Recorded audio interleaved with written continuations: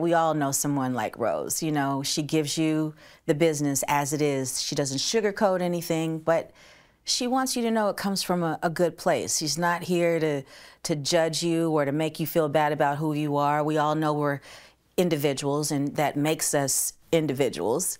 No one can be the same, but she wants the best for everyone around her.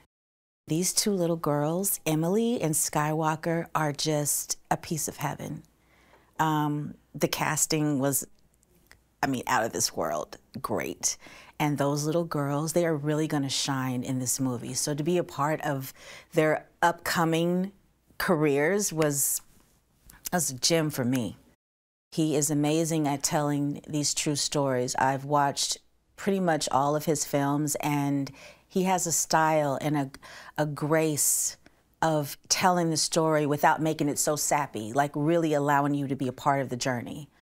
Being an ordinary angel is inside of you too. You have choices.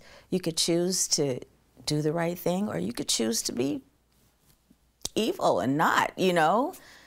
But I really hope that people choose to be an ordinary angel.